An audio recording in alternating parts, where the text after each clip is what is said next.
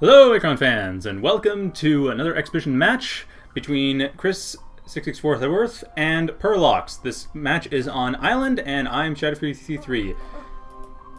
Purlox is starting out on the left side, and chris664haworth is starting out on the right side. chris664haworth is going for... let's call him Chris from now on. Chris is going for Vecgir, and Purlox probably going for Grekim, normally does. He is... well, I'll figure out in a second.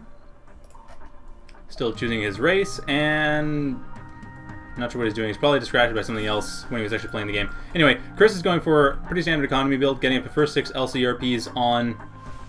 well, when he can. He is queuing more RPs, but he won't be able to build them because he doesn't have the resources for them when they will come up. And Purlox is going for Grekim. Yes, he is. So, he is moving his Arcticus forward. Actually, looks like he's moving it straight into Chris's base. It's not going to be able to land because it's right on top of the annex, but he is moving it into Chris's base. Probably won't be ultimately doing that. And he has his triad set up, building up his economy, getting his Octos right now while paused. And while this is happening, I'll probably point out the map. So this is Island. It's an older map, hasn't been played a lot recently. I just wanted to see how it worked with a new paradigm. It works about as well as the old maps would be expected to. It wasn't designed for the mass expansion strategies that have come up. It was sort of designed for it, but not with actual experimentation. So, anyway, the way the map is laid out, there's these boxes here with 6 LCRPs and 3 QPRPs, all dotted around the map. The central LCR box cannot be accessed. Sorry, LCRPs. I should say LC crates and QP crates, not RPs. The central LC crate is inaccessible unless you destroy one of the other LC crates or QP crates, whether this is a QP crate, and that is something that I thought would be kind of interesting when I made it, but it turned out to not be super useful. Haven't changed it though. Anyway, so yeah, they're dotted around the map, evenly spaced around corners. And most of the map is set up of ramps, and there's a lot of buildable space around the map, but it's not the most buildable space. Probably the most buildable space in the maps around the time it was made, but at this point it's pretty hard to find actual buildable space compared to most recent maps. Anyway, Purlox has his RPs mainly set up. He is walking his triad over to the south expansion, and it's about half a minute later. chris664haworth jumped forward quite a ways ahead, seeing the Arcticus jumping into his base. But anyway, he was expanding towards the north base. He still is, actually, at the present, at the 239 mark. Expanding towards the north base, he has his Shin Veer. His foundation is not built an annex or built any Zion Veers there yet. He does have a couple Teth Veers in his main base and a Zion Veer as well that's leaving his main base after building up a ton of LCRPs. He's also getting another Teth Veer, and he is getting auto defense, which will finish before the Teth Veer is done. And the Arcticus has bes moved. It will be now going a bit further north of the northeast area. Purlox's point of view. Purlox is about a minute down from here at the 2-minute mark. He is actually paused. Looks like he's setting up his more Octos into this base. Setting up a lot of QPRPs, actually, surprisingly enough. Probably going for very fast tech. Not a bad idea on a map this size. Fast tech is going to be quite effective. The small size of the map means that rushes are more powerful, but also that getting fast tech, fast units is going to be more powerful. You can be able to deal more damage before your opponent gets enough economy to be able to counteract this. That is my guess, though. Purlox doesn't have a huge amount of resources either way, and he is getting a reef as well in the south base. Not sure if this is the best idea, but he only has one triad, so he really doesn't have much choice. Didn't bother to build a second triad before moving out to expand. And this is when Chris gets auto defense. So we're at the 255 mark. Chris is up at the 4-minute mark nearly. He has 3 Teth Veers and 1 Zion Veer and 2 more foundations. None of them have been developed into any other buildings though. The annex and the north has been developed, and a Zion Veer has been built from there. It is going to be starting to construct expansion RPs. And here we are. The depot is being built and an ACC being built as well, so Chris is now developing his base, getting the buildings he needs. And the Arcticus has been laid down at the northeast expansion, so we'll see Chris's expanding Zion Veer attempt to build some RPs. Chris now jumping back to the 314 mark, see what Purlox is up to. Purlox is actually getting advanced structure, so we will be very likely getting a spire soon. So Purlox's point of view at the 330 mark, advanced structures is about 5 seconds away from being done, and he is just landing his Arcticus. So Purlox is definitely getting a spire, actually far away from it, right at the edge of where his triad can use it. Probably going to be building up, my guess is he's going to be building up Sepi Legos and work from there. Just checking out what Chris is doing. Chris is actually, well, he's not doing anything right now. At the present, he was damaging that Arcticus that was near the expansion right here. This is at the 455 mark. The Zion Veer is attacking the Arcticus, wasting its time. should be just building RPs. And Chris himself is actually at the 3-minute mark, sending his infantry forward to intercept the Arcticus in the first place, or at least... Nope, he is doing exactly that. He's intercepting the Arcticus, trying to deal with damage he can, which is actually quite a bit of damage. The Arcticus is taking a lot of damage. It's dropped down already in the last 10 seconds. Dropped down almost half health. Teth Veers are pretty powerful against air units. I'm not totally surprised. And of course, with auto defense, the Arcticus is being destroyed. Purlox is focusing at this point in time. He is using the Arcticus to scout. It will end up dying, though.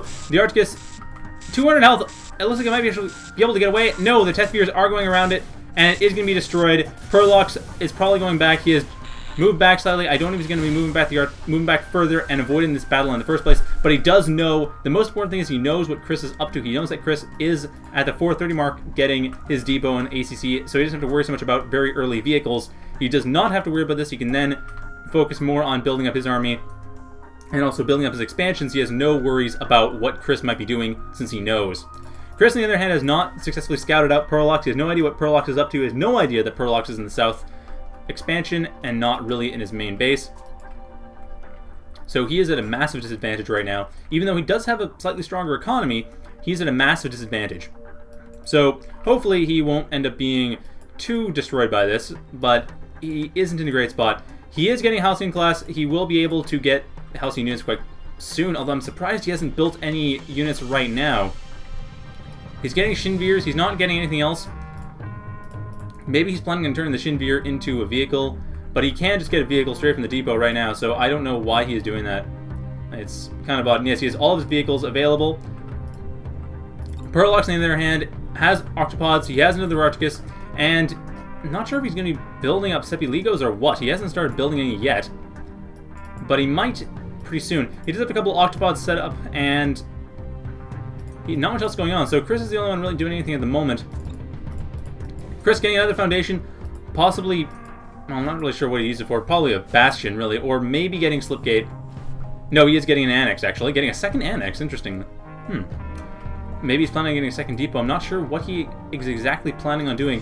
Purlox, however, is at the 450 mark and is getting more RPs. He is, like I said, kind of oddly not doing a lot. He's probably just saving up his Octopods, just keeping him here. Does not have a lot of resources, mind you. Doesn't have a lot of LC. So he can't get a Pharopod at the moment to start building Sepilegos. He actually doesn't have Lego class to begin with. So it's not even that's kind of a moot point. And now at the 5 and 4 mark, he is moving out his Octopods. They are moving out towards the southeast expansion, which Chris actually has not occupied at all. Chris is going straight for north expansion. He has not actually taken the northeast expansion much either. Chris is at the present at 8-minute mark and is getting Gaytech. Oh, I see, that's why. He's getting Veers and Gaytech. But surprisingly, he's going massive Veer, though. He's not gotten for any vehicles. He's just pure massive Veer. Wow, that's a lot of Shinveer. Shinveer, Teth Veer. He is just powering those Veer out. I'm not quite sure why. But it's an interesting strategy. I know that he's been playing Nail a lot. Or I think he's been playing Nail a lot. I know Nail has been using a lot of mass Veer strategies, at least against newer players. So he might be inspired by that. I'm not quite sure. But he is going for mass Veer, that's for sure. And Purlox is getting more Octos. Doesn't look like he has decided to have them build any RPs yet. He also hasn't got any more military units than what he had before. This is about 6:35 mark, 2 minutes down from where Chris is. Chris now has Gate Tech, does not have a Slipgate to work with it though. And his Veers have not moved at all. He is just building more and more Veers. Getting another foundation. This is likely to be our Slipgate. Well, we'll see in a moment, but this is very likely what Chris will turn into a Slipgate. And I'm a bit surprised that Purlox hasn't... Is he building anything? Oh, he is getting chronoporting, so he is actually building stuff. He is moving forward. His Octopods have not attacked the main base for Chris yet. They have just been hanging out at the southeast base and not really doing much. And looks like... Oh, Chris is actually just double-checking what Purlox is up to, but at the present we see that Chris is going for a Slipgate at the 9:16 mark. He is definitely getting a Slipgate. It looks like he's probably planning on chronoporting back all of those Veer-class units. So it's very good to know. I still don't understand why he is going so heavily for Veer-class units. Especially Teth Veer. I mean, okay, actually no, I understand Teth Veer, because Teth Veer have splash damage. They have splash damage against air, so they can be, in theory, effective against large masses of air units. However, he doesn't have any other support to go with it. I've done some testing on my own, and it seems like Teth Veer can only really do it if they have support. And they actually have good support going, and it looks like Purlox has actually chronoported back some units. He is dealing quite a bit of damage as well in the unplayable past. While Chris double-checking the damage going on, he sees damage in the playable past and the playable past. Octos coming in, destroying some of his Tethvir. And they will end up destroying them very handily. Tethvir, like I said, are good against air units, not ground units. Ground units are for Zionvir and partly Shinvir. And back in the present, at the 10-minute mark, he is actually moving his units forward to try to attack these Octopods here. Actually, Chronoport back. No, he is Chronoporting back all these units. Well, definitely that was his plan, although right next to the playable past, I don't know how this is going to work with what Purlox is doing. Purlox, like I said before, is Chronoporting back. He has Chronoported in the playable past. We see the blue time wave is carrying along the results of the Chronoport. We will see that very shortly. And probably about 5 seconds or so, we will see the results of this Chronoport, well, the Chronoport and the time wave coming in. And you see Pharopods have also been built. And yeah, the Chronoport was the Octopods. The Octopods dealing tons of damage, destroying everything that was here. Purlox cannot lose from here unless... I don't see how he'd be able to lose from here. These units have already destroyed the main base. Chris is going to be in a very tight spot right now. Chris on the blue time wave has nothing in his main base. He has a ton of Vir class units and a ton of resources he can rebuild if he wants to. Most of them are Tethvir, however. I think there's, yeah, one Shinvir. The rest are Tethvir. And there's the one Zionvir up here, but that's not much. And of course, more Shinvir coming in from the north base, but that north base is not really well defended. There's the depot, there's no depot, there's no ACC, there's nothing other than the annex. And the annex can only go so far, because Vir class units, while they can be powerful en masse, are really tough to work with effectively. And yes, Purlox looks like he probably has sent back these Pharopods. And he is sending back the Octopods as well to reinforce that attack. So he is going to be dealing a huge amount of damage here. Just finishing off Chris. I don't know if he knows about Chris's north base, but he does have no real worries. I mean, he's destroyed the eastern base, he's destroyed the main base. Chris has no ways of getting vehicles right now. And I wouldn't be surprised. Here we are, back at the 629 mark when the Octopods are Chronoported back. And yeah, Octopods Chronoport and re-Chronoport back to help deal with this. And this is, of course, after this base was destroyed. So Chris's Chronoport was cancelled. Like, Chris has never actually Chronoported anymore. That Chronoport they sent with the Vir class units never happened. Most of the Vir class units never got deployed, actually. So yeah, that basically means they were never in harm's way. So those Vir class units are fine. They're sitting at their little teleporter station waiting to go down to the planet, and nope, nothing's happening. They're not getting deployed. Never getting deployed. The annex to deploy them was never made.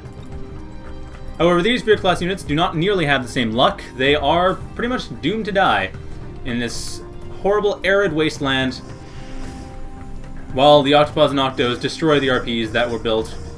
And the Pharopod looks like it is going, Pharopods should say, going towards the north. They will be able to destroy everything here in a very short span of time. Pharopod's right here, getting into the main base, or not the main base, the only base that Chris has. They will be able to deal quite a lot of damage, destroying, well, closing down the RPs. Chris has tons of resources, though not a big deal. And this is where the Tethvir can shine. However, most of these guys are Shinvir. No, there are still some Tethvir. It's half Shinvir, half Tethvir. The Tethvir will be able to shine quite a bit, actually. Wow, the Pharopods are taking tons of damage. So Purlox, I'm not sure he's planning on Chronoport about the Pharopods. It looks like he is. This is the Pharopod Chronoport right here on the red timeline. Sorry, red time wave. The blue time wave, I don't think is carrying it, but it might be. It looks like Chris really doesn't have very much of a chance here. Yeah, the Pharopods have Chronoported back, and the base Pharopods... No, the base Pharopods actually coming in. They were coming in and taking quite a bit of damage, so the Octos are protecting them. The Octos will be able... No, the Octos will die. You know what? This Chronoport might actually end up canceling. I think those Octos were permacloned, though. The Pharopod, one of the Pharopods won't end up going back in time from the looks of it. Hard to tell, but I don't think they'll actually manage to. That being said, I'm not 100% sure. It looks like there might have been a re-Chronoport at some point.